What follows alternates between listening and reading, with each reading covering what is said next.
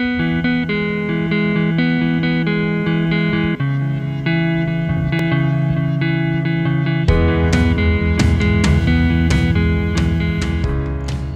folks, laying here under the Jeep, getting ready to take down the gas tank.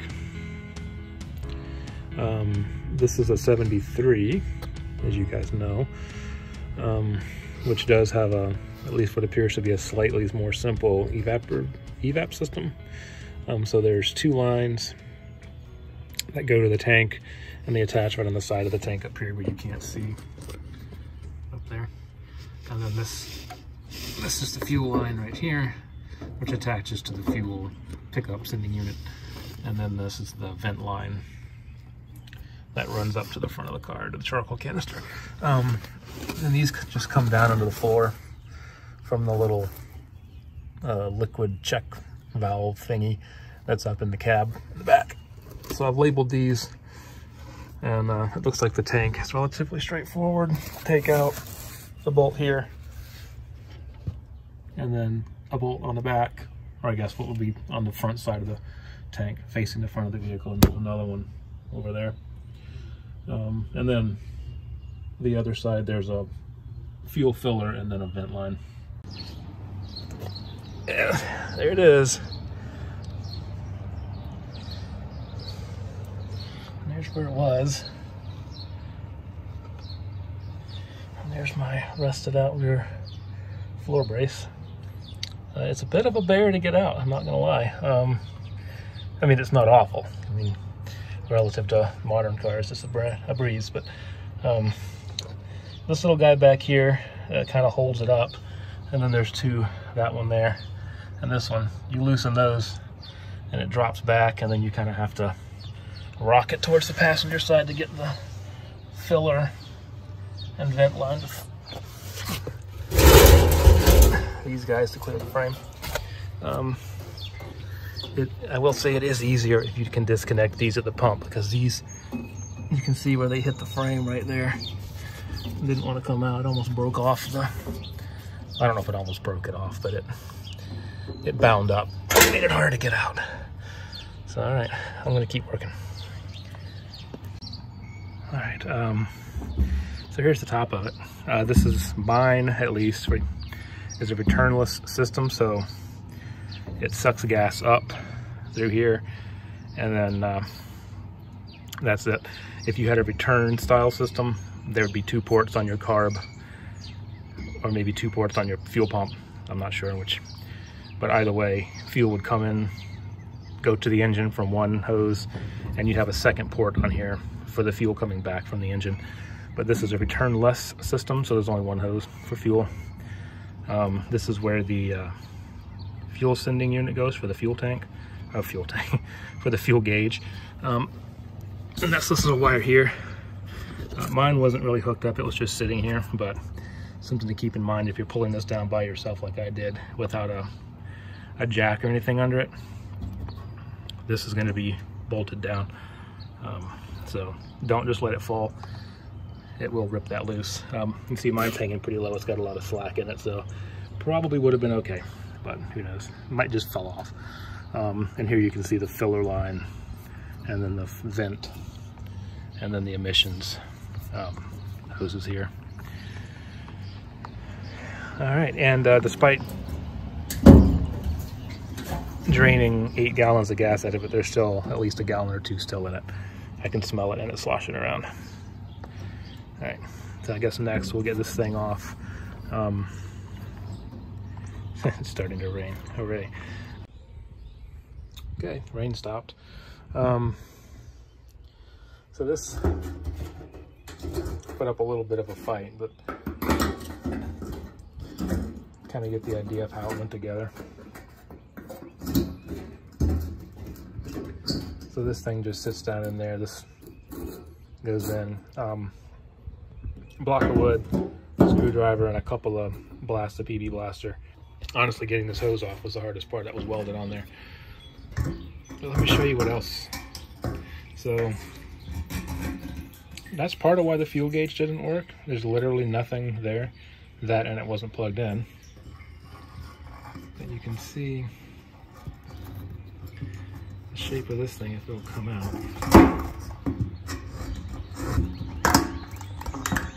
Anyway, you get the idea. There's holes in it.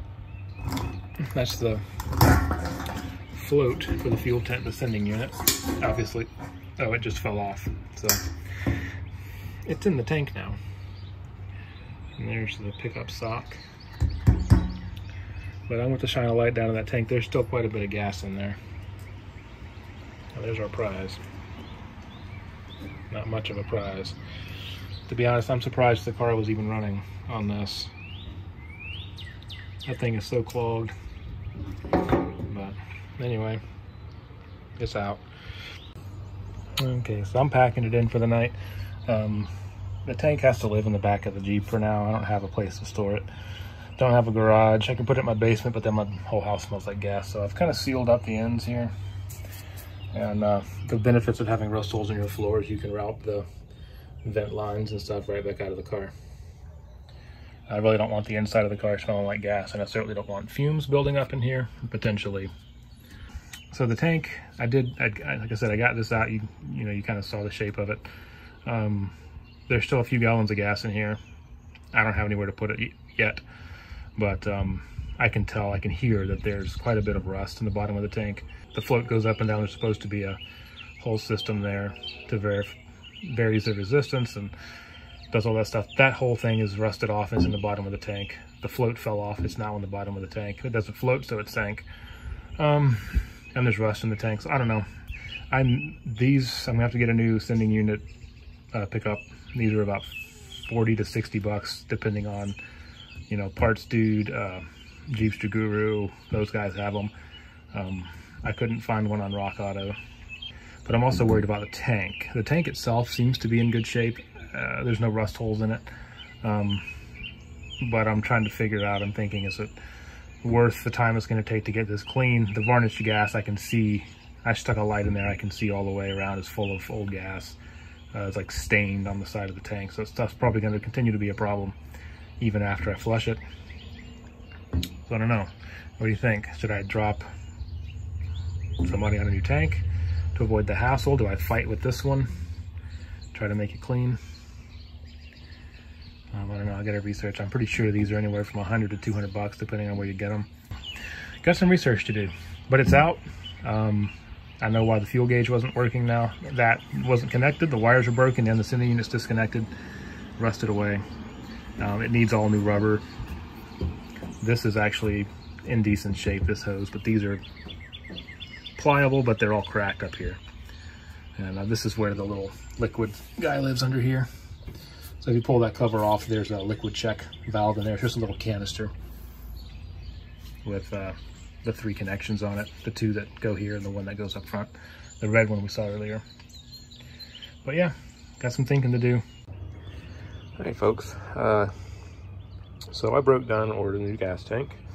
I really just don't want to deal with cleaning that one over and over and over again. Get the scale and the amount of rust that's inside of it. 120 bucks. About 130 shipped from 4 Wheel Parts. This is a Crown Automotive part number. Picked up a new sending unit from Jeepsterman.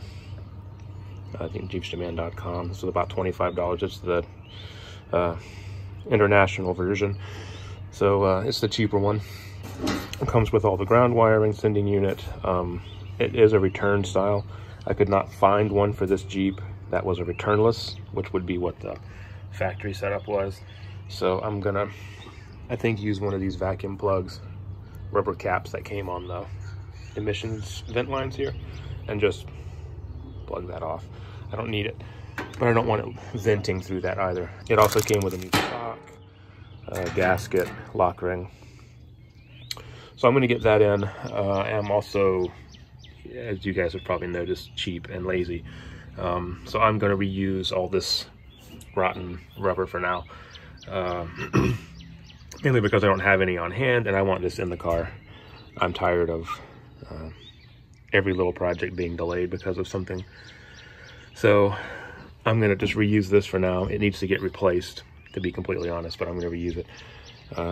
This tank, this will not be the last time this tank is installed. It's gonna come out again I want to wire wheel and do some rust conversion on the frame. So I'll do new rubber lines at that point. I did order new mounting hardware. There's some rubber grommets that go around this. Unfortunately, 4-Wheel Parts is having some struggles right now with their customer service and whatnot. So I wasn't able to get the parts, and I'm not able to find out why. I just got a refund, and but I guess that's the good part, right? I got my money back either way. Everything else showed up, and they were, you know, they had good prices on stuff, so I'm not going to knock them for that. And this is the other mounting location here. There should be a rubber grommet for each of these. The ones that are on the Jeep are pretty hashed, but I'll reuse them. Again, it's going to come out in the near future anyway. So let's get this installed. One thing I noticed is this one, there was no ground on this. There must have been at some point. Otherwise the gauge wouldn't have worked. But this one has the ground, so I need to find a place to ground it. I'm thinking it will reach down here. I may just ground it to the body through this mounting bolt. But again, I have no idea if that's going to work. But I did test the gauge. I did some work on the gauge, and it does now work. And got a broken wire back here for that as well. This white wire that I've stripped. So that needs to get reconnected, and then I should have functioning fuel gauge as well. So we're going to get this in and scratch it off the list. Okay, so I got the tail light out. There's just 3. This one wasn't connected. These 2 were. The lens, I didn't take the lens off because I don't have to, and I'm terrified of breaking it. So here's what you get. This all looks more or less factory. There's been a couple of splices in here. This is the actual fuel tank wire, sending unit wire here. It's been spliced. I did fish it back up, so now the other half of it comes up here, and here's the part coming from the dash. Someone's already patched it at some point, but I'm gonna throw some heat shrink on it. I've got a, you know, butane soldering iron. And I am gonna stick these back together. I mean, I think in all reality, I should probably cut this off and not put another patch right next to it, but I'm kind of worried the wire may not be long enough if I cut out that much of it. So, in all reality, this is all gonna have to be gone through for real at some point anyway. So, stick it back together, and then drop it down on there. Good to go, I think. Okay, so I stink at soldering, so I'm not going to show you the solder joint, but there it is, heat shrunk. There it is with heat shrink on it. I did give it a good solid tug. It's not coming apart. At least it's at least as solid as this butt connector. All right, so next I'm going to pull that snug. I might throw some electrical tape around that bundle, kind of like we've got back here, but up here where all these connectors are, just to kind of hold things stable. And I'll fish it. It's this, like I said, it's this wire here. I'll get the tank in, pull it tight, and make sure we don't have any snags, that it will still reach. And I think we'll be done. Okay, that might be a little bit overkill, but I taped up a ton of it, tucked it back up under its little rail in there. I taped it all the way back to the stuff. I actually ran the tape, goes down about 6 inches into that cavity as well, just because I don't want it rubbing through on that corner. So I'm giving it a little bit of protection there, although it's been there since the 70s and it's mostly intact, but I'll give it some help. And yeah, nothing happened down here, except now I've got a little more slack in my wires. Alrighty, so this is getting ready to go back in. I got fuel line, vent hoses hooked up. Again, these are shot, need to be replaced, but they're not. And I ended up having to, that's my vent cap for now until I can find something better. Luckily, it's very easy to get to. One thing I did notice is the sending unit did not come with a retainer nut for the wire that's here. Again, this is the wire for the sending unit. So I found one in my stash, but get that fastened down next time. And then this again, I'm gonna ground it to this or through the mounting bolt.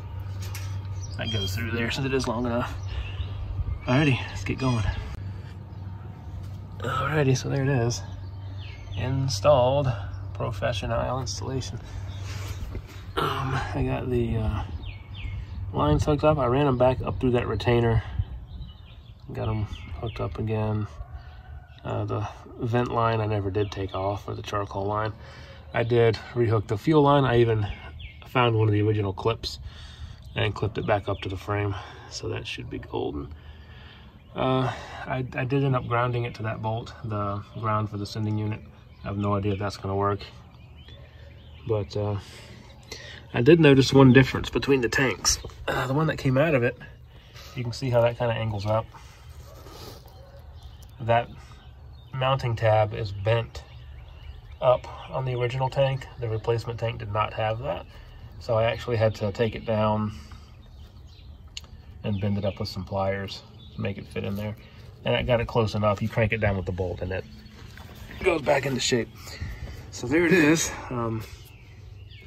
In there. It's a lot harder to get in than it was to get out, but it's in. So I guess now we just need some gas and test it out. Okay, so it took a bit of cranking, but she's running. Fuel gauge is registering. It's only got about 4 gallons in it, so it's just on E. Well, listen how quiet it is. And it actually revs.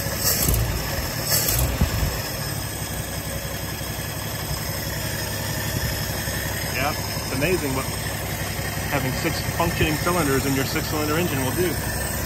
So far, the only leak has been this filter, and I should have put the new hoses on it, but I didn't. So yeah, gonna let it warm up just a hair, and then shut it down, check for leaks.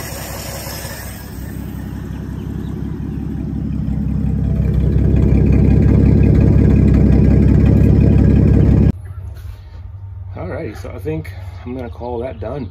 Got a functioning fuel gauge, functioning fuel tank, pickup works.